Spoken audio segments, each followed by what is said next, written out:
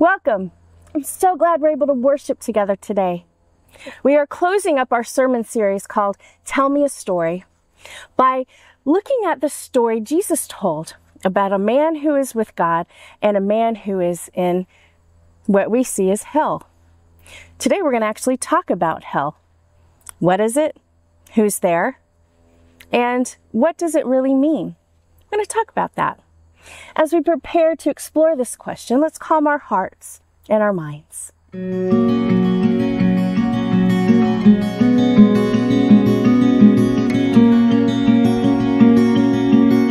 Let us pray.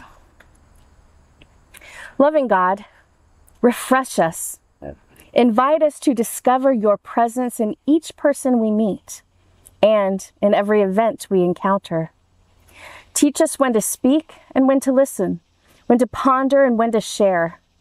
In moments of challenge and decision, attune our hearts to the whisperings of your wisdom. As we undertake ordinary and unnoticed tasks, gift us with simple joy. When our day goes well, help us rejoice. When it grows difficult, surprise us with new possibilities. When life is overwhelming, help us to experience your peace. Amen. Today's scripture reading comes from Luke, chapter 16, verses 19 through 31. There is a rich man who was dressed in purple and fine linen, and who feasted sumptuously every day. And at his gate lay a poor man named Lazarus, covered with sores, who longed to satisfy his hunger with what fell from the rich man's table. Even the dogs would come and lick his sores. The poor man died and was carried away by the angels to be with Abraham. The rich man also died and was buried. In Hades, where he was being tormented, he lifted up his eyes and saw Abraham far away with Lazarus by his side. He called out, "Father Abraham, have mercy on me, and send Lazarus to dip the tip of his finger in water and cool my tongue, for I am in agony in these flames." But Abraham said, "Child, remember that during your lifetime you received your good things, and Lazarus in like manner evil things. But now he is comforted here, and you are in agony. Besides all this, between you and us a great chasm has been fixed, so that those who might want to pass from here to you cannot do so, and no one can cross from there to us." He said, "Then I beg you, Father, to send him to my father's house, for I have 5 brothers, that he may warn them, so that they will not also come into this place of torment." Abraham replied, "They have Moses and the prophets. They should listen to them."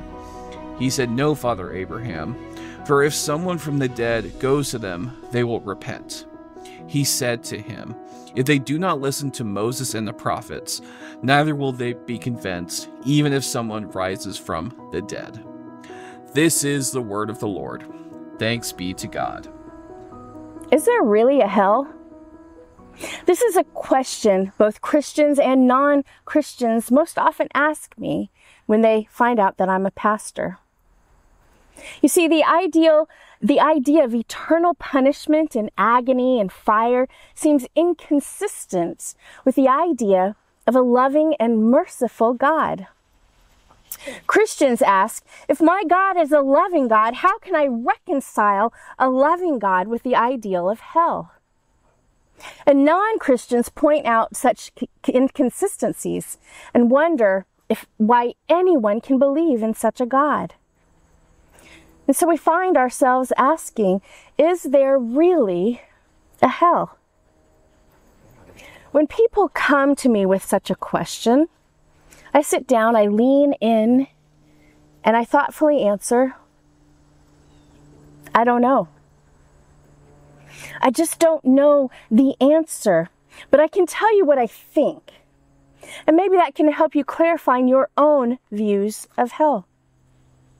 In today's story, Jesus clearly describes an afterlife that consists of either a peaceful existence with God in Abraham's bosom or an agonizing existence of torment and fire. Though this is a clear example of the idea of hell in scriptures, it's not the only one. This concept of hell is written about in both the Old and the New Testaments. In the Hebrew scripture, our Old Testament, the word used to describe the realm of the dead is Sheol. It simply means place of the dead, or the place of departed souls. The New Testament Greek equivalent to Sheol is Hades, which is a general reference to the place of the dead.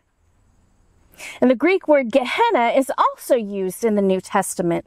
It is derived from the Hebrew word Hinnom. Revelation 19 and 20 describe it as a place of burning sulfur, and those in it are in eternal, unspeakable agony of an unrelenting nature. So though our Bible does describe such a place, we are greatly disturbed by the idea of eternal torture and agony. Can we really believe that our loving God created a prison which inflicts unimaginable torment?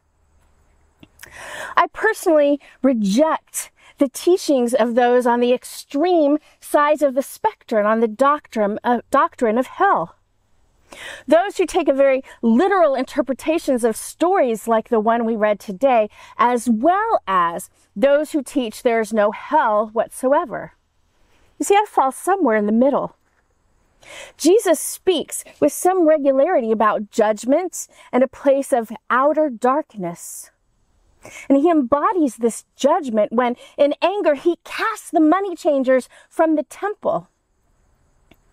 In the book of Matthew, I can picture Jesus with a clenched jaw and an angry look in his eyes as he describes those dismissed from the Son of Man's presence of the last judgment because they failed to see the hungry, the thirsty, and the naked, doing nothing to help. I cannot ignore this idea of judgment if I am to take Jesus seriously. At the same time, I recognize that Jesus speaks in metaphors and similes and uses hyperbole frequently in order to make his point. This is what he does in the parables. Now, we must take Jesus' comments about judgment and negative afterlife seriously, but I don't believe we must take them literally. Just as I don't think we take literally his command to cut off our hand or pluck out our eyes if they cause us to sin. These directives from Jesus are meant to be taken seriously, but not literally. Jesus not only teaches about hell, though, but he teaches about heaven as well. We all know John 3:16. I reference it often in my sermons. He assures us that God so loved the world so much that he gave his son so that whoever believes in him might live with him for eternity.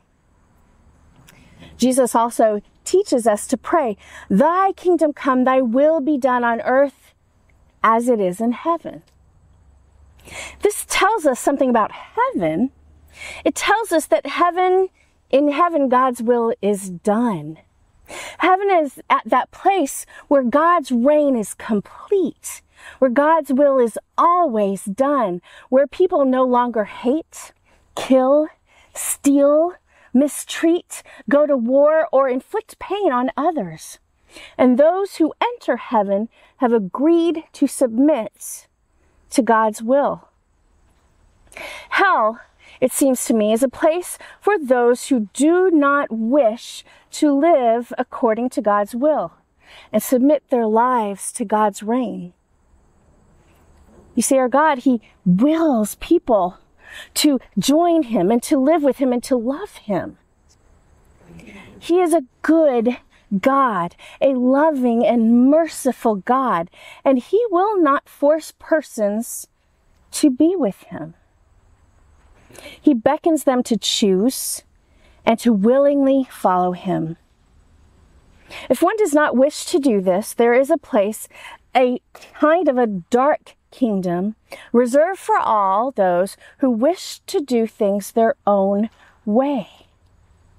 A place absent from God. What would such a place look like?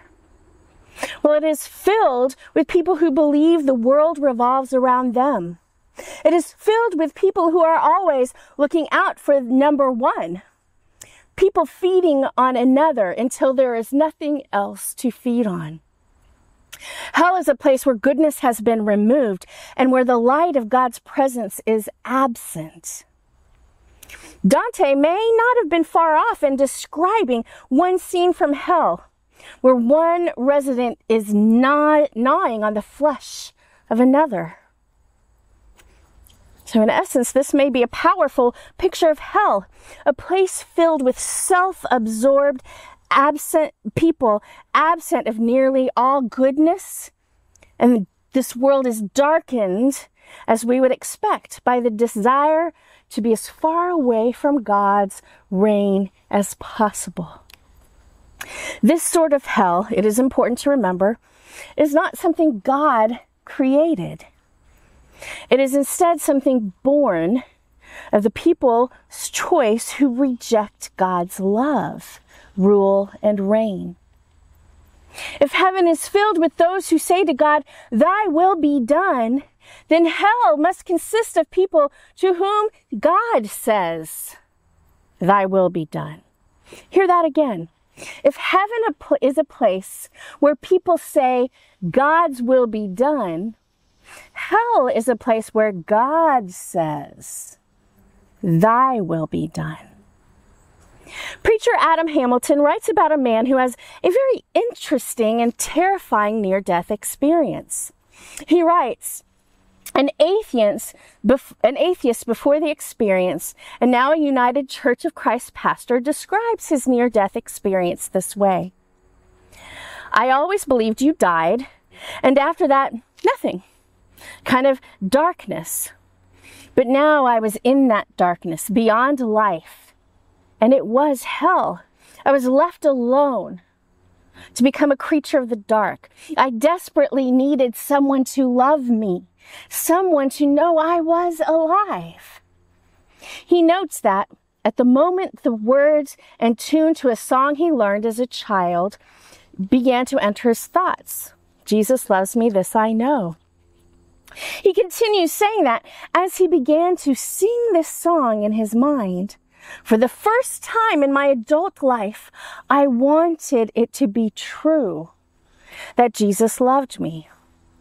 I didn't know how to express what I wanted or needed, but with every bit of every last ounce of strength, I yelled out in the darkness, 'Jesus, save me!' And far off in the distance, I saw a pinpoint of light. And shortly after this, the doctors resuscitated him." Now, in my mind, this man's experience of a place of utter darkness seems consistent with some of the biblical descriptions of hell. But somewhere, deep inside me, I still wonder if that was truly a near-death experience of his soul, for it was something chemistry or biologically based happening in his mind as it was deprived of oxygen. And so I go back to our original question, is there a hell? I don't know. I've never seen it. I've never experienced it. Now, I'm not God, and I do not know the ultimate truth about the issue. But what I do know for sure is that God loves all of us, and God wants to be with all of us in heaven for eternity. God does not desire for us to be apart from Him, but rather to be close to Him, to choose to be with Him in an intimate relationship with Him. So I choose not to spend my time trying to figure out if there's hell and what it means to be absent from God. I choose to understand that the gospel of Jesus Christ is real. That God became human flesh to teach us how to live, to die in our place so that we can be with God for eternity. And I choose to share that gospel with others. I choose to live out that gospel by loving my neighbor and embracing every person with love, grace, and forgiveness. I trust that in doing so, the citizens of the kingdom of heaven will grow and grow as people choose to live, to follow God and submit to God's reign. So I don't know about hell, but I do know about heaven. And I do know that all who believe in him will have eternal life with God. So, brothers and sisters, I choose heaven. I choose to invite others to heaven. And all of God's heaven-bound children said, Amen. May the Lord bless you and keep you. May the Lord make his face to shine upon you and be gracious unto you. May the Lord lift up his countenance upon you and give you peace. Amen.